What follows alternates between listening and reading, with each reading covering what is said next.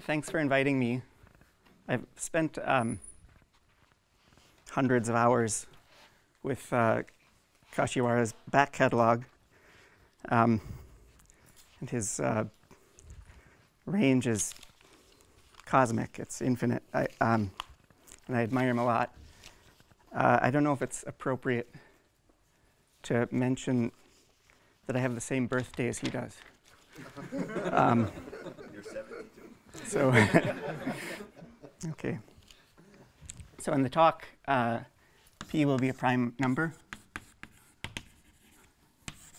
and K will be the algebraic closure of the field with P elements.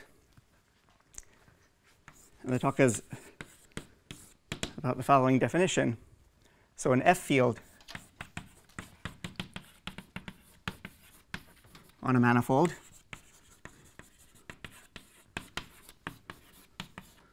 is a locally constant sheaf of rings.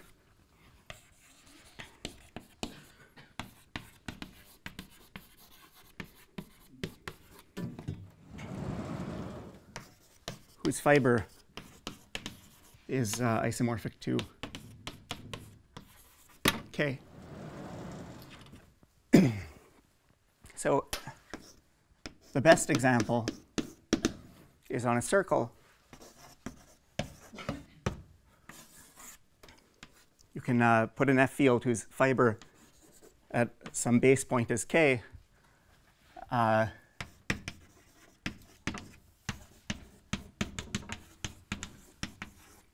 I'll call K with an underline.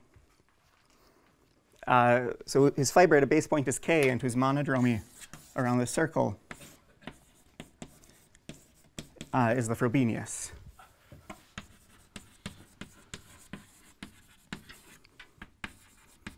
So it carries an element of a fiber to its pth power.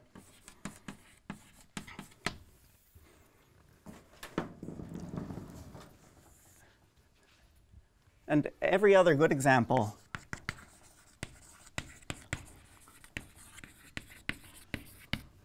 is pulled back from this one.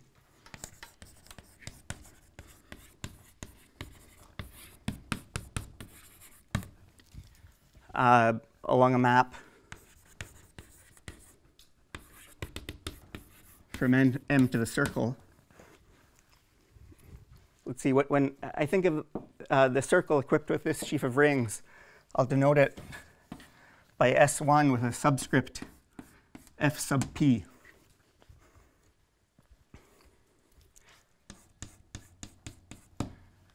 So you might as well define an F field to be a map from a manifold to this reference circle.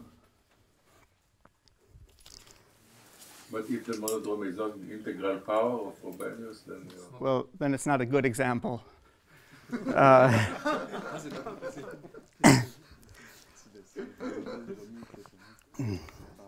Yeah. So if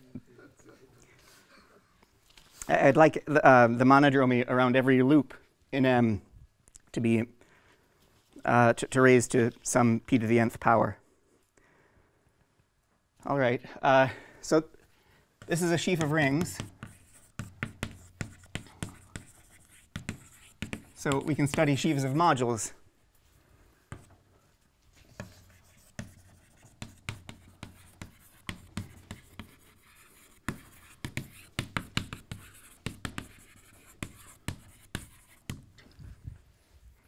So I'll start by discussing locally constant sheaves of modules.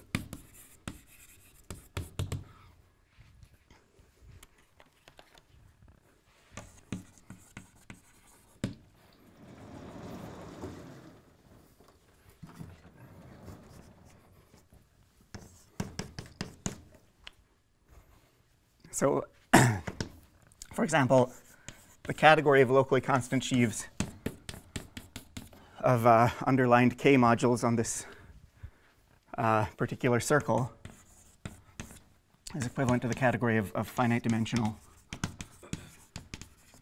FP vector spaces.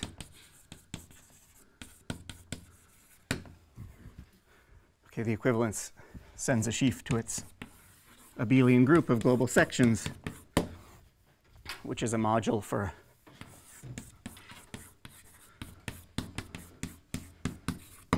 the global sections of the sheaf of rings, which is just the field with p elements.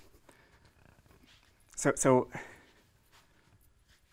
well, incidentally, we lost a homological dimension by passing to this twisted category. This is a semi-simple category. Okay, here's another example. So if I take the complement of a knot,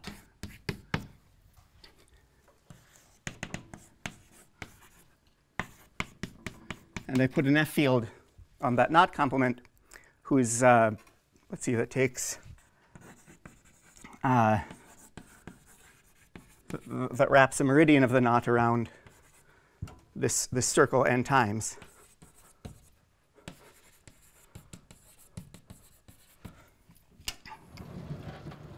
Okay, then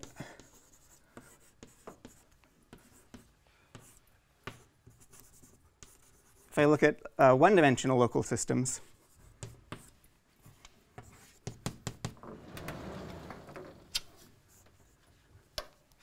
up to isomorphism, that's a finite abelian group.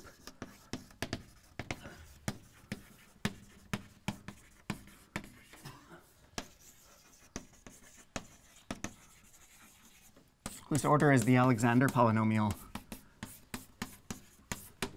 of k evaluated at p to the n. Well, if p is sufficiently large, you have to throw out primes that divide the leading coefficient of the Alexander polynomial. Well, so I don't think that illuminates the Alexander polynomial very much, but it at least indicates that maybe that F fields aren't boring. Here's another example.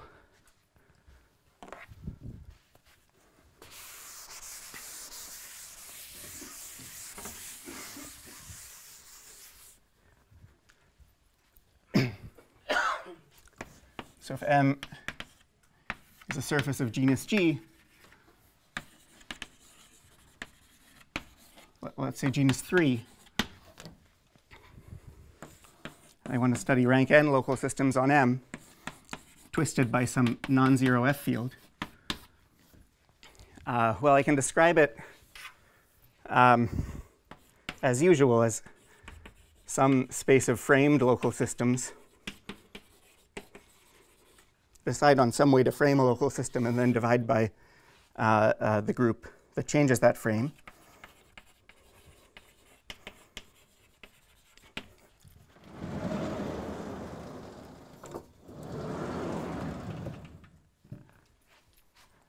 And one way to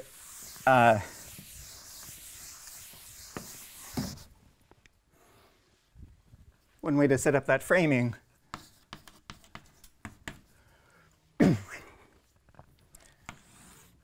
you wind up with 5,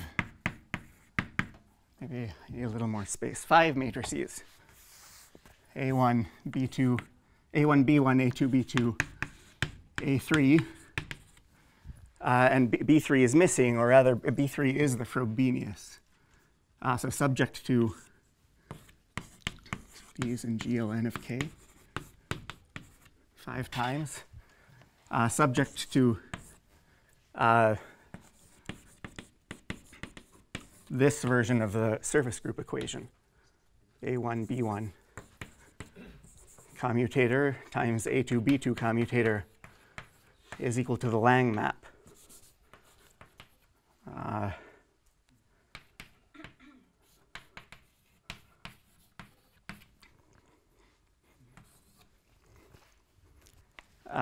Of A2. This is just the operation that raises every matrix entry to the pth power. A3 at the end. Thanks. Okay, then when we divide by this gauge group, that's just a finite group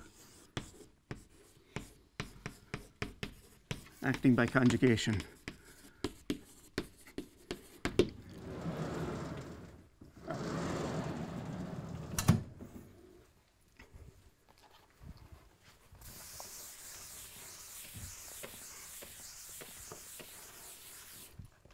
Well, this is some variant of character varieties that have shown up yesterday and today. It's not symplectic in any sense. So the intersection theory on this surface, when you have a F field, it is there's something weirder about it. So that's for a particular choice of F? Huh? For basically any F that is not trivial. It could be a power of P. I mean, it's good. Then it would, right, maybe P to some power in that case. So for a primitive value of F, maybe it's correct as I wrote it. Anyway, it's not a symplectic manifold, even in characteristic P. But it is at least kind of a manifold in characteristic P. So it's has a natural structure of a not quite of a scheme, but of a perfect scheme. So any automorphism of anything, it can be repurposed as a local system on a circle.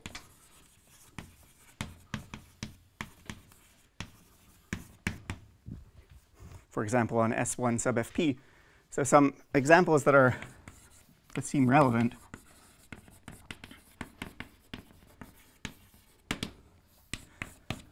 So if I have a ring, well, if I have a K algebra, and it's a perfect K algebra,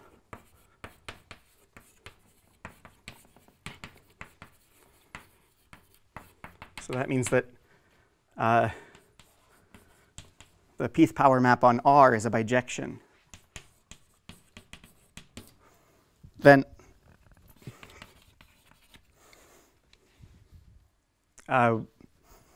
we can make some variant of this sheaf of rings on the circle that I'll call R underlined. Okay, that's a sheaf of rings on S1 Fp. And just studying this functor,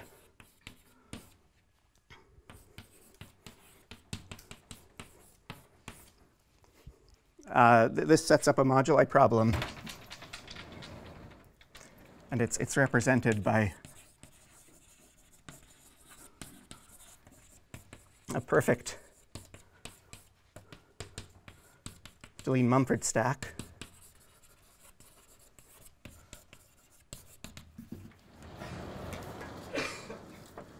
What it means concretely when you talk about perfect schemes, you have like the usual collection of regular functions, and then you throw in all their pth roots, which has some downsides.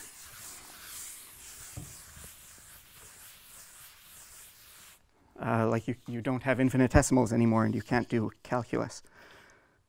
But okay, so this thing is a perfect scheme most naturally. What's another thing you could do? You could replace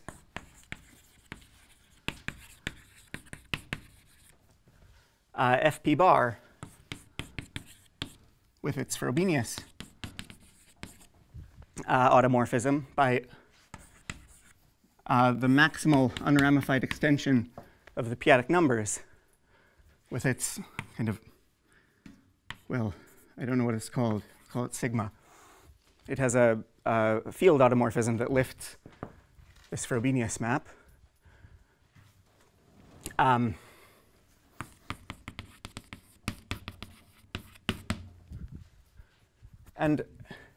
okay, so that defines a sheaf of rings. that I'll call QP infinity underlined, a locally constant sheaf of rings on this reference circle. And the category of local systems for this sheaf of rings is equivalent to, I think, what are called Dieudonné isocrystals. So it's again a semisimple category. This is not an algebraically closed field, so you don't just get vector spaces over the fixed field, you get something else, and that something has a name. And okay, the last variant, you could, let's see, if I have an algebraic group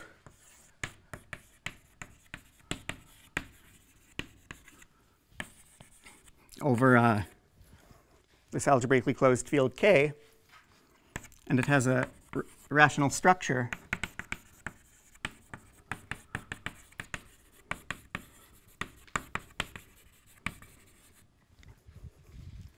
okay, that means it also has some isogeny whose fixed points are the FP rational points of this group. And this isogeny is a bijection on K points.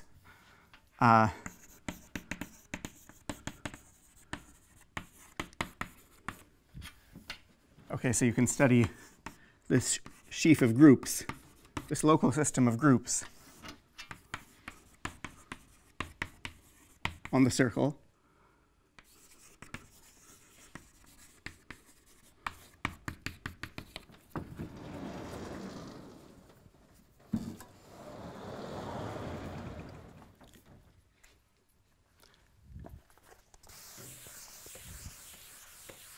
And the category of torsors for that sheaf of groups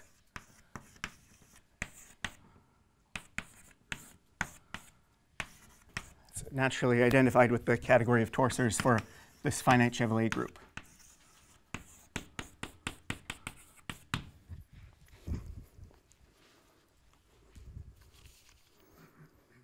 Okay.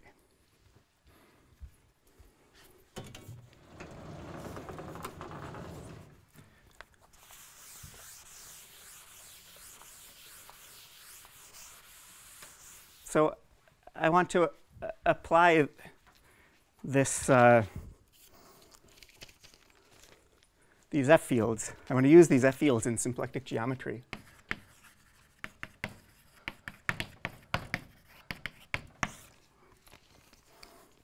So if I have a symplectic manifold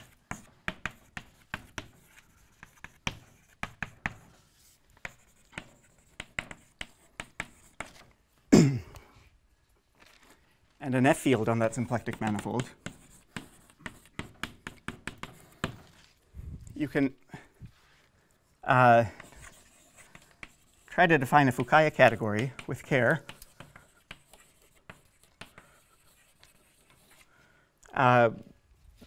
That's been changed, twisted maybe, influenced by this F field. So I'd like the objects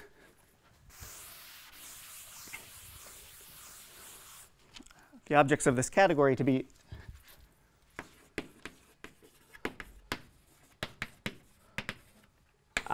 Lagrangian submanifolds of M together with a local system of modules for this sheaf of rings restricted to the Lagrangian.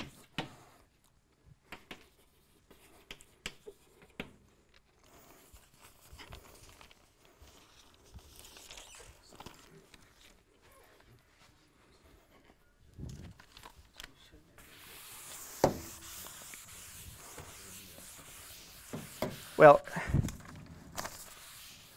so I want to set up simple problem.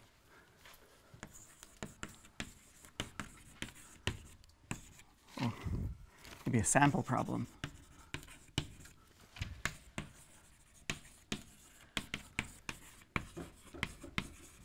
Along those lines, and then apply Kashiwara and Shapira's theory to analyze it.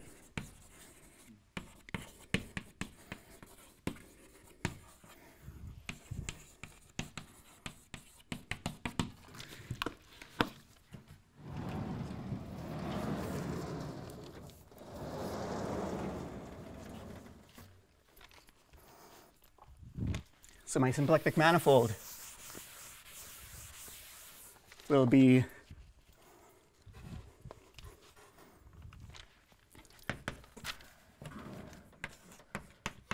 this reference circle times R3, or in other words, the cotangent bundle of this reference circle times R. And I want to study always sort of non-compact Lagrangians in this manifold. So I'd like to talk about their boundary conditions.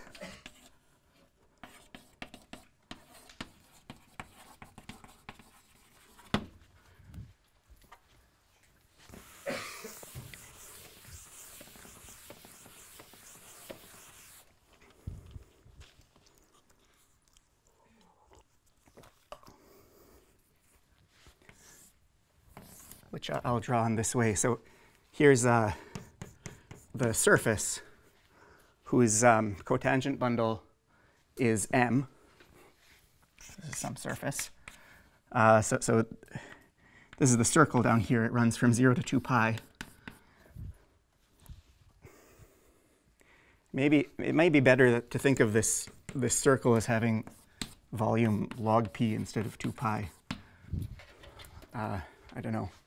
It doesn't make any difference. But okay, so here's a cylinder unwrapped and pressed against the blackboard. And then the boundary conditions, I'll draw two curves, and I'll two co-oriented curves on this annulus. Okay, an orange one and a green one. So these lift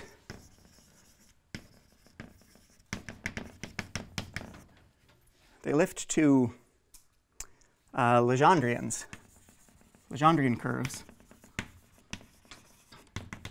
in kind of the boundary of the cotangent bundle of S1 times R. So that's S1 times R times another S1. And I want to study Lagrangians. Well, okay, so first of all, they should be exact. And second of all, they should, at infinity, at contact infinity, they should wrap around this orange curve exactly once.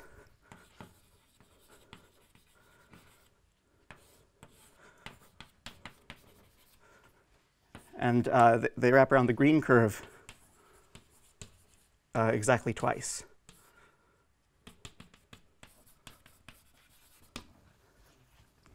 Well, what do I mean by that? I mean, the embedding from this Lagrangian surface into T star of S1 times R, it carries like one boundary component of the surface.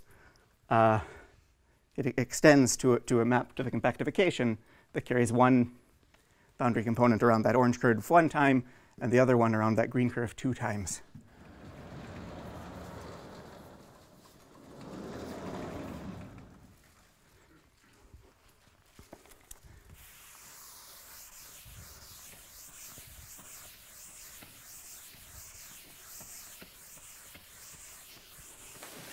There's a whole story by skeletons, which kind of union of two half cylinders and some, well, it seems a ship of categories instead of speaking about Lagrange.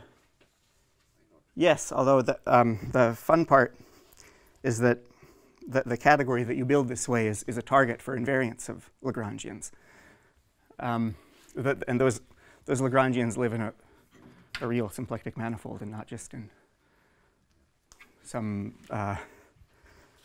skeleton formalism. But well, yeah, yes, you could. So there's this story, it's getting older, of Nadler and Zaslow. And they give away to turn such Lagrangians, well, local systems on Lagrangians like that into sheaves on that cylinder. And the story works just as well if you look at local systems of modules over this sheaf of rings. They turn into sheaves of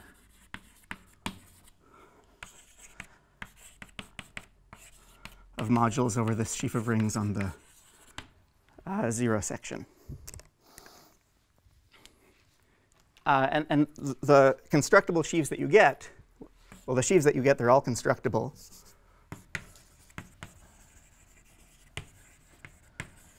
And they have singular support in the cone over those two curves.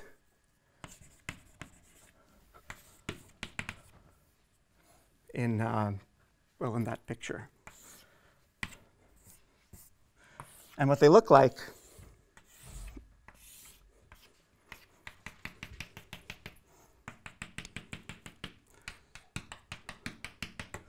so they'll vanish down here and up here, and there will be some two-dimensional vector space here. Let's call it k squared. It's just a vector space over k, and the monodromy around this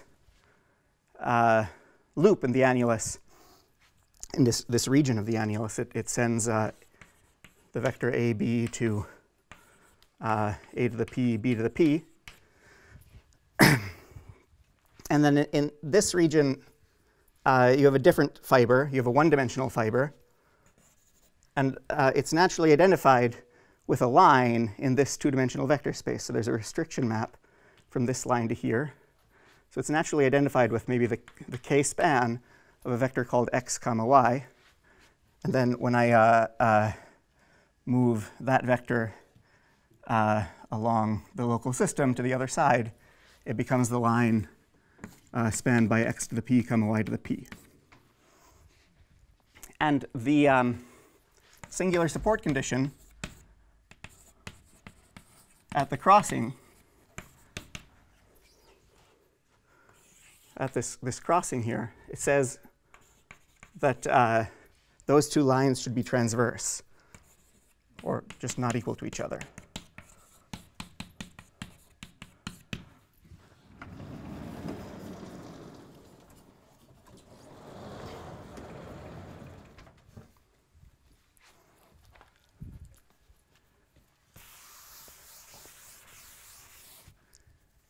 So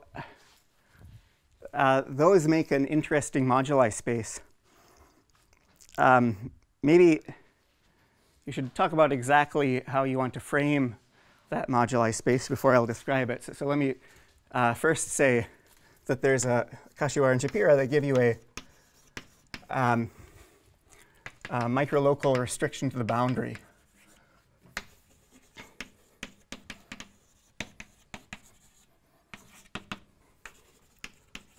So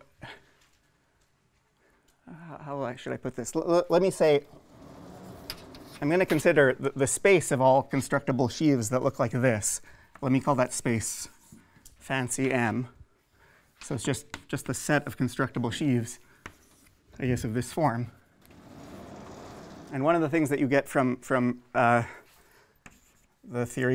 microlocal theory of sheaves is a restriction map from M to, in this case, well, there are two components of the so-called, well, of the boundary of this figure. One of them is this circle. And the condition, I guess now erased, that the Lagrangian should wrap around that circle exactly once, says that this will be a local system a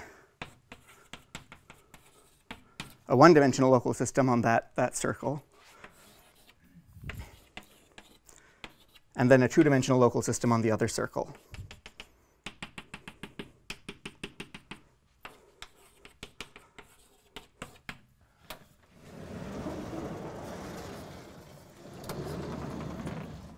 So those two circles, they have slightly different nature. One of them just is a copy. It projects homeomorphically onto this standard reference circle. The other one is a double cover of that standard reference circle. And it's natural to call it S1 FP squared. It has the same relationship to the field FP, to the field FP squared that S1 FP had to the field FP.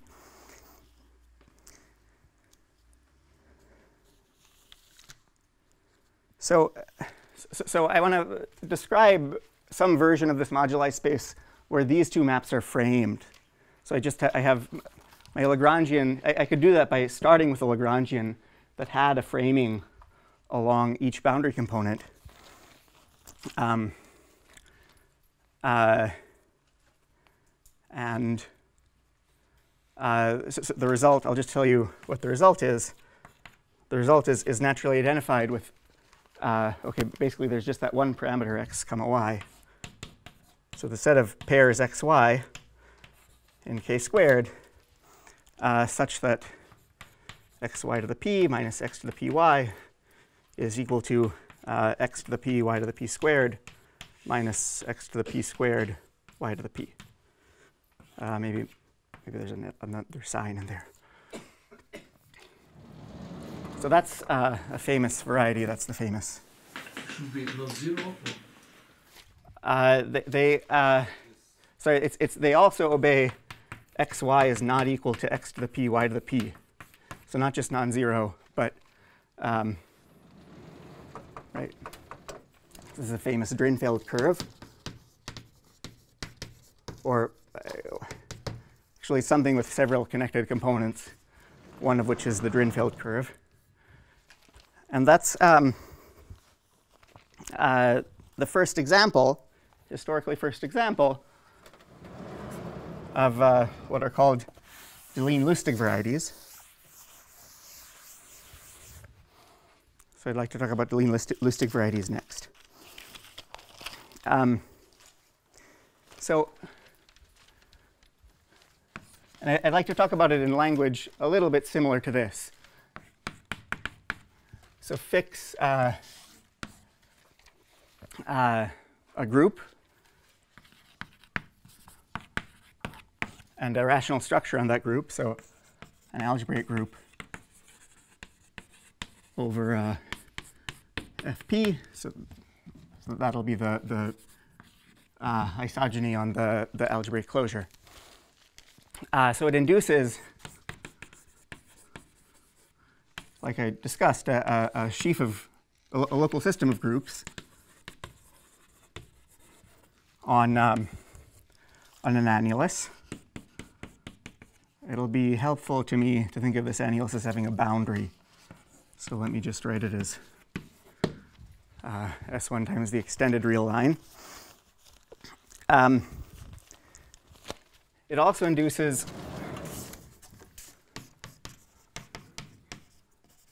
it's in fact almost equivalent to the data of a Dynkin diagram automorphism.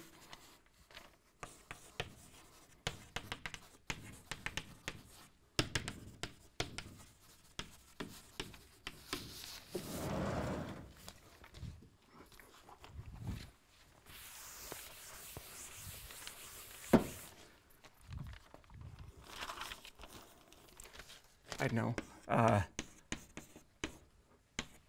1, 2, 3, 4, this one.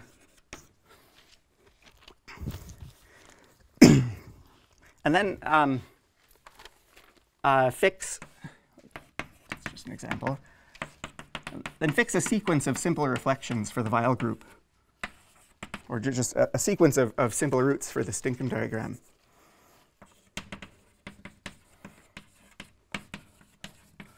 Call that capital I. So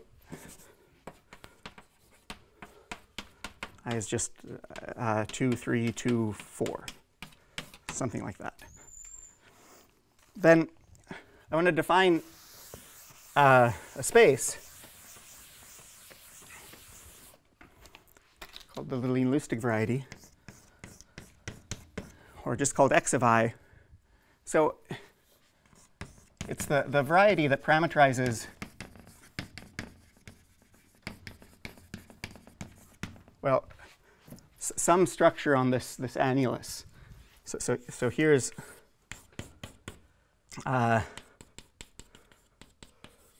this annulus, and I'll use this sequence 2, 3, 4, 2, 3, 2, 4 to mark some points on the boundary at the top. 2, 3, 2, 4. So parameterize, and this is an annulus that carries a sheaf of groups whose fiber is some reductive group over the algebraically closed field K. And I want to parameterize a G of K torsor together with a family of B reductions, reductions to the Borel subgroup of G along the boundary, and not along the whole boundary, but along the spaces in between those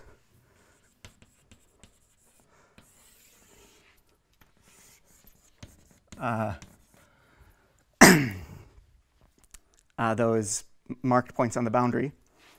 And then subject to the condition that the Borel here and the Borel here are in the relative position indexed by this simple root. Relative position conditions.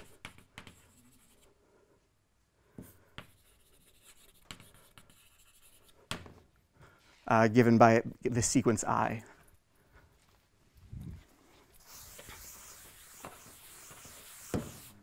So these are the Deligne-Lusztig varieties. When you set it up right, X of I is a variety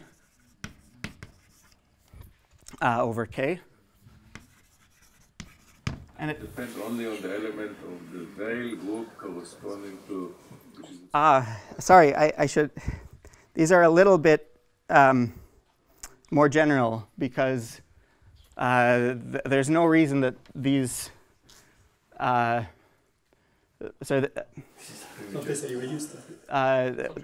is it? Reduced word. Yeah, there's no reason that that's a reduced word. But the braid group, you can ask him the braid group. It's a positive element of the braid group. It's a positive element of the braid group, and yes, it depends. That part. There's something that's pretty easy, which is I think it's easy that it depends only on that element of the braid group, and slightly harder, well, much harder, is the fact that it depends only on the conjugacy class of the braid. Some twisted conjugacy class, which is what I will talk about in a minute. So you have this variety over K, and it has the right framed version of it. It has an action so framed version. It has an action of this finite group and a commuting action of some torus that depends on I, some finite subgroup of a torus that depends on capital I. And that brings me to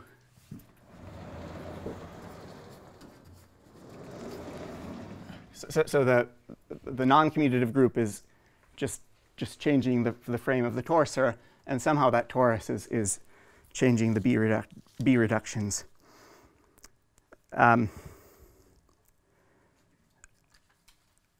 Yes. So what are Deligne-Lusztig varieties for?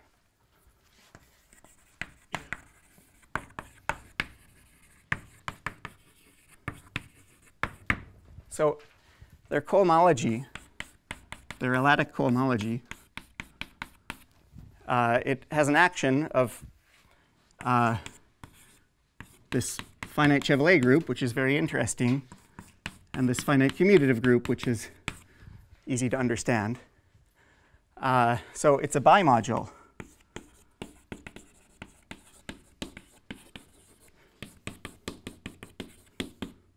For these two groups. So it gives a map called Deligne-Lusztig induction.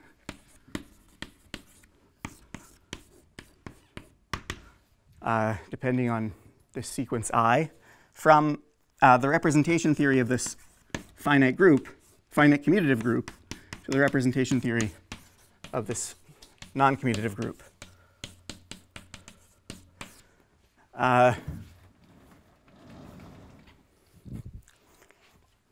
So everything that we know about the representation theory of finite groups like this is some consequence of knowing something about these varieties. And I guess one of their important properties, their first important property, is called disjointness.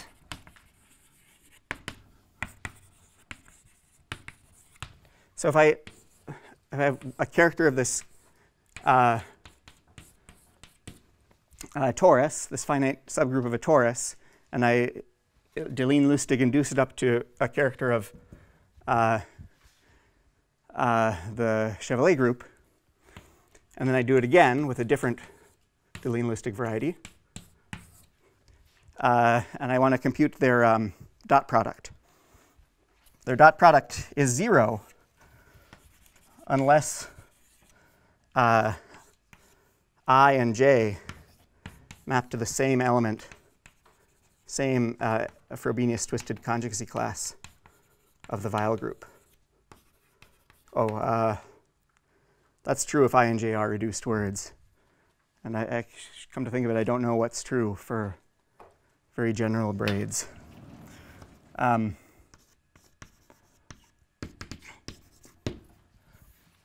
If you're looking at in the Grothendieck group, it depends only on the image in the Weil. I'm only on the image in the Weil group, not in the braid group. Okay, okay.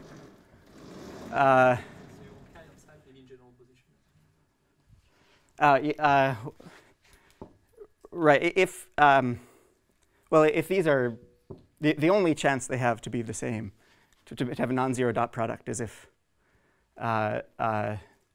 I and j are the same conjugacy class. And then once they're in the same conjugacy class, then maybe it's more difficult. So this is a theorem of Deligne-Lusztig.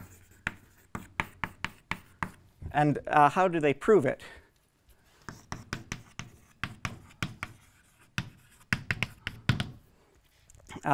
Well,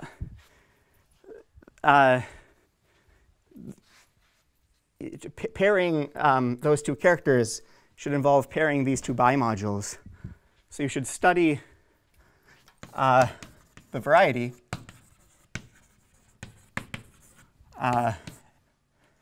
x of I times x of j, and then divide by a single copy of the finite non-commutative group. So I'm going to call this a pairing variety.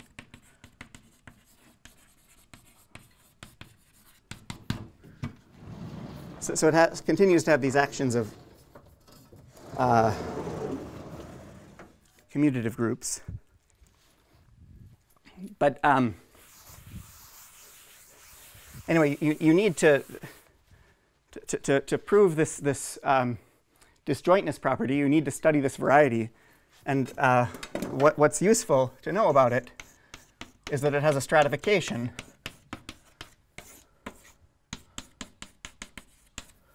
by algebraic tori. So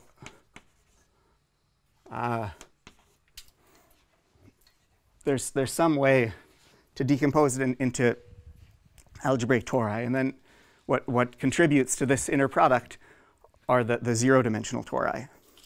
So it's helpful to know whether or not there are any zero-dimensional tori. So all that I really want to say is that you can see these tori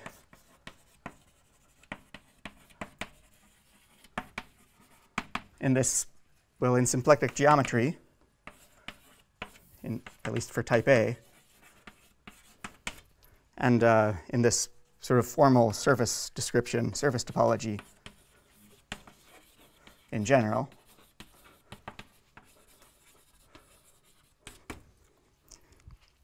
So I'll say something about that.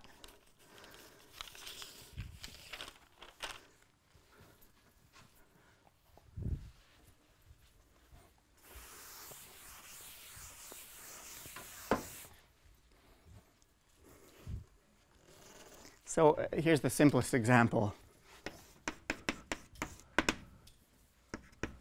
So if G is SL2 and both I and J are just the same, the only node of the Dynkin diagram, then the pairing variety, well, it parametrizes data, is it still up there? Data like that, but now with I going across the top and J going across the bottom of that annulus.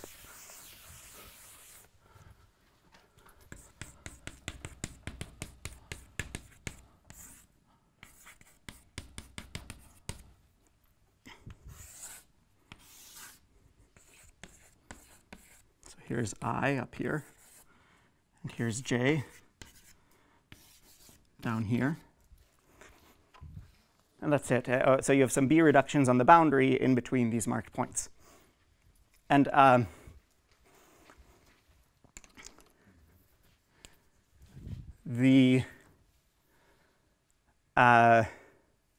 in this case, what does that look like?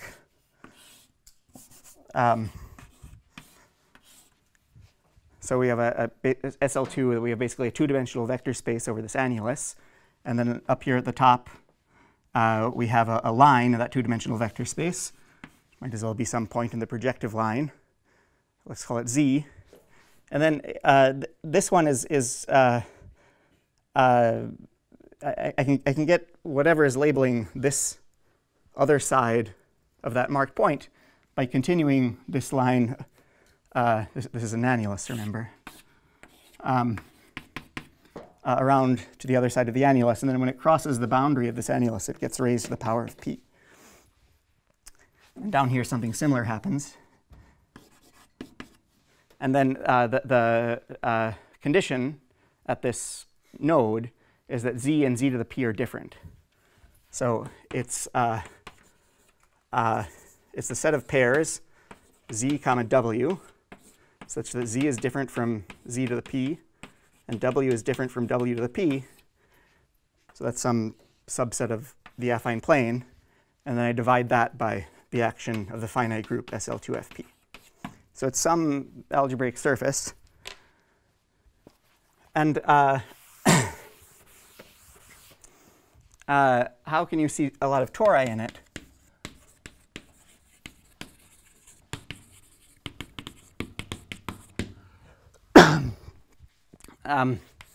This is this spectral network story, or maybe it's a special case of that story that I heard are called BPS graphs. But basically you draw a graph on the annulus. So did you divide by the tori already? By the finite thing? Oh, I forget. Because here you have yeah. It won't. I guess I have. It won't. I don't understand exactly what it changes there, but it doesn't change the fact that the thing is covered by algebraic tori. Covered is a little bit too strong, but yeah, I want to draw a graph in the annulus.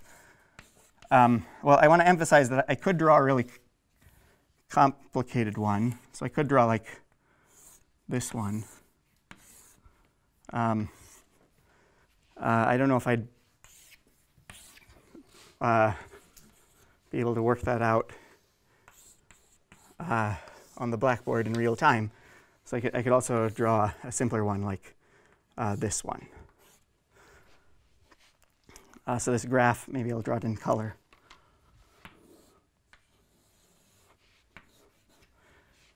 And now these labels on the boundary, well, once I've drawn this graph on the surface, they extend into the interior of the graph. So they give labels for each chamber, each face of this graph. And I want to consider an open subset of an open subset depending on that graph of this pairing variety.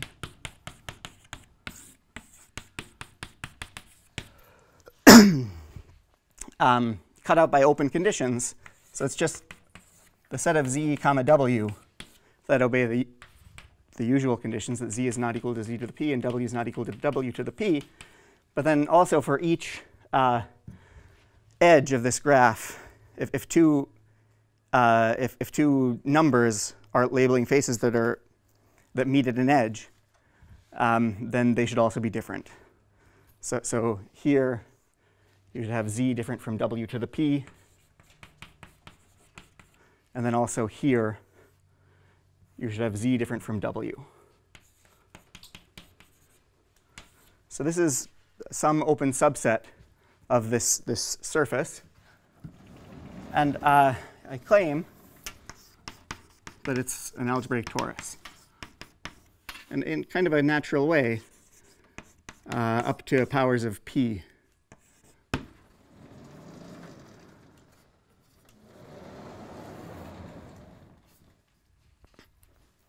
So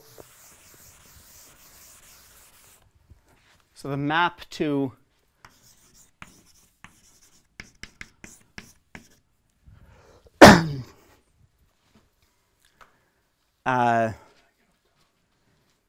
this torus, so that the two coordinate maps, they're cross ratios. So I send z comma w. Sorry, there's one cross ratio for every compact edge in this picture. So there's a cross ratio for this blue edge, and there's a cross ratio for this red edge. So, oh, maybe this one. So the blue one takes z comma w to the cross ratio of the four numbers that are surrounding that edge, taken, say, in clockwise order. So the cross ratio of z, w, w to the p, z to the p, and the other one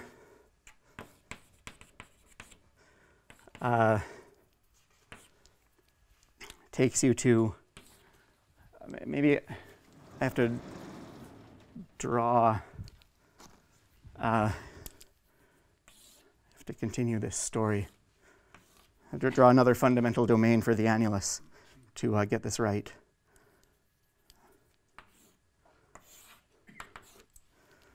Okay, so here's still z. Here's this red edge. And then this is z to the 1 over p. And that's the only, that's the only new guy. So this red, the four numbers surrounding that red edge are z to the 1 over p,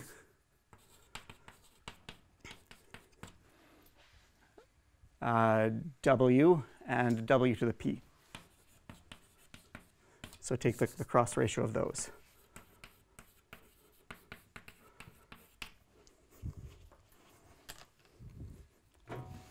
Well, this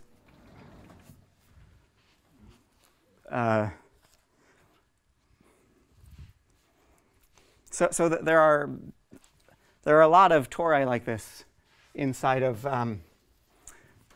this surface, each one indexed by a graph that looks like that. There's some kind of when you can obtain one graph from another by mutation, there's some kind of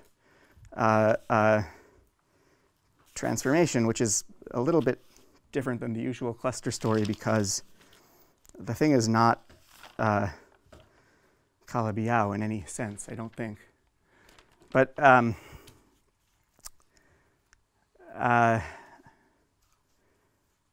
run out of steam and pages. Okay, I'll stop.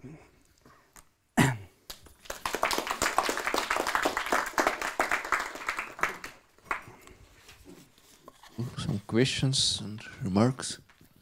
No. So you can, you seem to suggest that you can rotate the point by closing your line once rotating, and you will get a conjugacy invariant. Yeah, for Frobenius twisted conjugacy, or yeah. Yeah, exactly. And the braid relations, or you put it, or they're not so easy, or braid relations are easy, but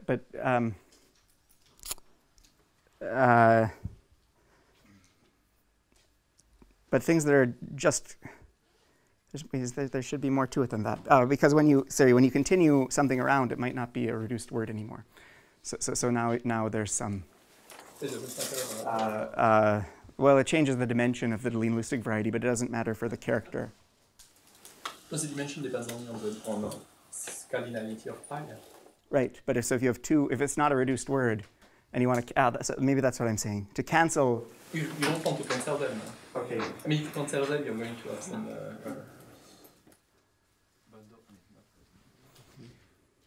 Actually, I have some questions. So this story, like cluster tori, only, it's a big tori, but in this theorem we can decompose in very small tori, which is not totally obvious in cluster geometry, the whole story. It's not really. That's true. There is, in type A, there's this story of, these are equivalent to moduli of sheaves on a Legendrian knot, and there's the story of ruling stratifications, this Henry Rutherford story, which is sort of, which gives you these closed, these positive codimension tori. So I don't know how they fit in with the cluster story, it's true. Yeah. Okay, and just one small remark in general for this idea of shifts of categories, one can put any local system of local fields on symplectic manifolds, and then again will be Fukaya categories, but yeah, that seems to be. Yeah, I agree. Okay, Yeah. yeah. So you started from the FP, but if you start from the characteristic zero field with a notomorphism, then what happens? Yeah, what? Yeah, for example, take the previous polynomials and T to the T2. Yeah, one, it's a little bit of a miracle that Yes. This is defined using some field automorphism, but it's linear, or it's geometric over not over the fixed field, but over the, you get some variety over FP bar, even though you've invoked this field automorphism of FP bar. And that's something really special to Frobenius.